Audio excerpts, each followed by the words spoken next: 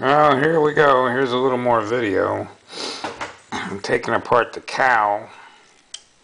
There's a lot of soaked from, I guess, the fuel soaked, a lot of it, and I got to get this all. I can't glue it back together with all soaked wood. That's not going to work out too good.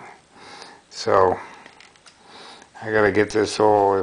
I might have to make new balsa wood parts and hardwood parts for the front here, whatever it takes to make it, so it's good, like new. Anyway, it's pretty messed up here. Let's go. Well, let's sneeze. This is about the hardest part. Doing, the rest of it will just be, won't be too bad. Well, because I'll have to get all this off of there, but this, then I put the new covering.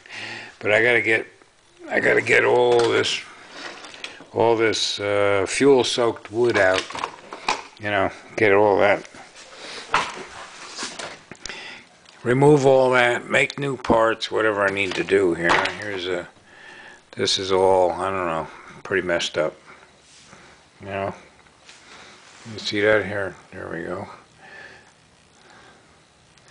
So, a lot of glue, but I can't glue to wood that's soaked with fuel. It's not going to work out too good.